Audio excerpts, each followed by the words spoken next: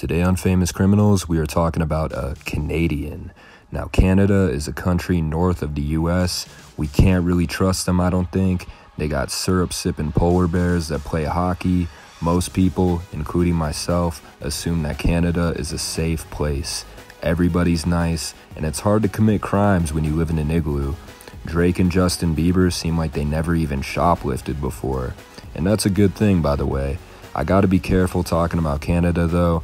I might anger some Canadians and they'll write me a strongly worded letter in French. It's okay, they won't watch this video. They're too far. I don't even think they speak English, do they? So obviously there is a dark side to the safest country in the world, and we will get into it. So this guy's name is Pressa, more famously known as the Toronto Tarantula. He is from the Jane and Finch neighborhood in Toronto, which has a reputation of being the most dangerous neighborhood in all of Canada. This neighborhood has twice the unemployment of the national average, and 1/3 of the people who live there collect social assistance.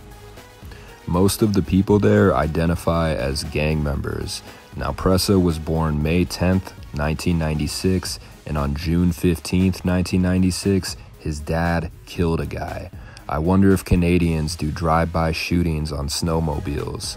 His dad was known as Prestige because of his record of convictions got him respect in Toronto. So the more convictions you get, the more respect you get. That's where his name comes from, Prestige. Now, on the night of the murder, Prestige went to a community dance. I think that's just like a nightclub or something. There was a long delay entering the club, so he had to wait in a long line. And I guess he started arguing with a volunteer security guard named David Williams. This dude was a volunteer. Why? Well, I guess it was a community thing. Prestige told David that he was gonna kill him, so he went into his car, grabbed a gun, and shot him. And my question to the audience is, do you think this murder was justified?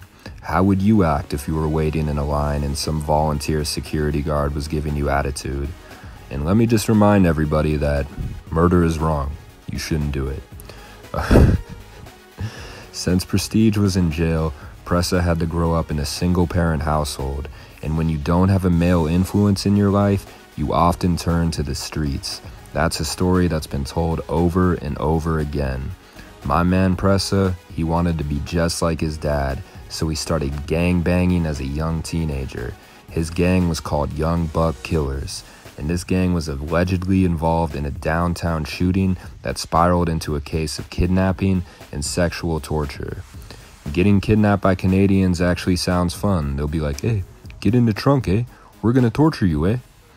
In 2011, the Toronto police arrested 60 members of Young Buck Killers in a raid dubbed Project Marvel. They raided Pressa's home and found handguns linked to 4 different shootings. The police also found cocaine and ecstasy. Now, somebody snitched and informed the police that Pressa's older brother was the leader and Pressa was second in command. His older brother was sentenced to 10 years and Pressa went to jail for 14 months. Now, keep in mind, he was a minor at the time. Pressa would again go to jail for attempted murder, but he was able to beat the case after serving about 10 months. At this point in Pressa's life, he decided to focus on music. His first big song was called Novocaine, and I listened to a few of his songs, and they're not bad. It's kind of like cold weather music.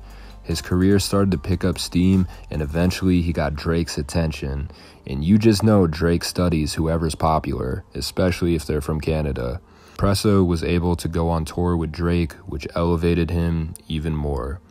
We'll talk about his beefs briefly. Apparently, Pressa mocked the death of Smoke Dogg in his song Dracula, where he referenced Smoke Dogg getting shot in the head. A rapper named Mustafa the Poet would respond to Pressa's diss on Snapchat. Mustafa posted a picture making fun of Pressa for being short. And honestly, most of these rappers are like 5'6", 5'7", because it's rap. I mean, it's not basketball, bro. Pressa responded by saying Mustafa looks like R. Kelly when he came back from turning Muslim in jail. Now, that's pretty funny. Mustafa responded by calling Pressa Alvin and the Chipmunks. Okay, nobody died, and there weren't any back and forth diss songs. This is how Canadians beef. Right, buddy? I've got your your bloody friend. He's not your friend, guy. At some point, Pressa started banging Koi LeRae, who is Benzino's biological daughter. I feel like this is a good career move for Pressa since she's popping right now. She often posts pictures with him and even advertised his manhood on Twitter. So let that be advice for all you up-and-coming rappers. Just bang someone that's already famous to get your clout. It worked for this guy. Never discourage anyone who continually makes progress, no matter how slow. I feel like Pressa has been slowly getting bigger over the years, and it's good to see somebody rise up out of poverty. When he was living in the trenches, he knew that if he worked hard enough, he could eventually bang Benzino's daughter. And so can you. I'm out.